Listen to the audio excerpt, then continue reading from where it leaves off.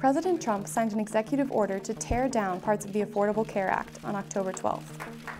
The move comes after promising to repeal and replace Obamacare on the campaign trail. It's over for Obamacare. Facing months of frustration with Congress for not passing a health care overhaul. Disappointed.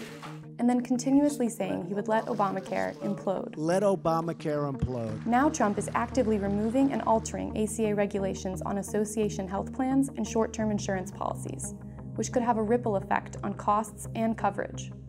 The availability of short-term insurance policies, which only covered about 160,000 people nationwide last year, will be expanded, and its length extended from 3 months to nearly a year. Association health plans availability will also be expanded. This is a type of insurance where similar small businesses are allowed to band together, forming an association, to negotiate health benefits.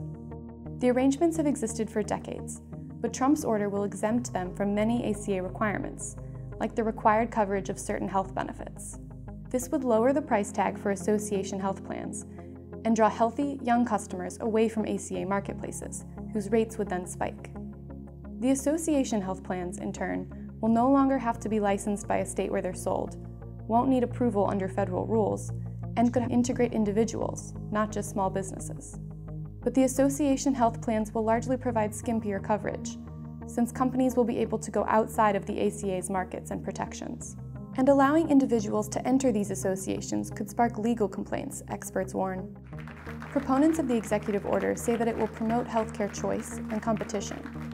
Critics of the action say that proliferating association health plans will drive up costs for consumers with serious medical conditions and prompt more insurers to leave the ACA's marketplaces, leaving sicker consumers with fewer insurers and higher costs.